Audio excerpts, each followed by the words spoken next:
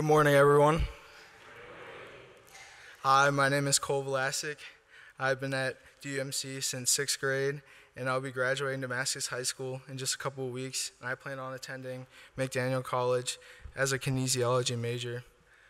Along this journey, I've made big strides as a person, and I've made a great relationship with Christ. I've met lots of new people, and I've made some great memories along the way.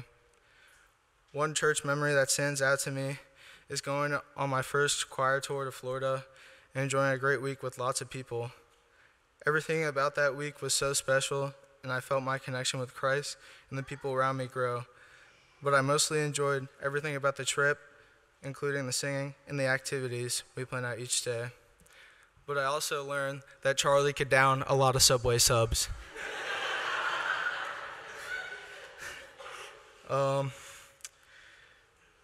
That tour was special to me, and it's something I'll never forget for the rest of my life.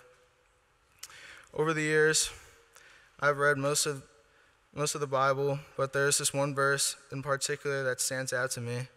This verse is Proverbs 3, verses 5 through 6. It says, "Trust in the Lord with all your heart, and do not lean on your understanding.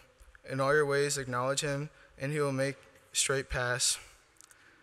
I've been able to relate to this verse multiple times in my life when I was confused by what was happening in my life.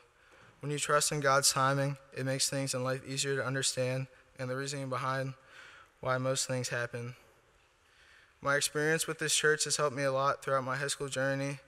Strengthening my relationship with God through this church has helped me grow stronger mentally and give me peace. Over these years, I was able to achieve many of my goals and gain confidence through God. My goals in the future are to graduate college, start my career, and become a scratch golfer one day. I'm excited for what the future holds for me. I'm ready to begin the next chapter in my life, but I will never forget the memories I made here along the way. DUMC will always be a big part of who I am.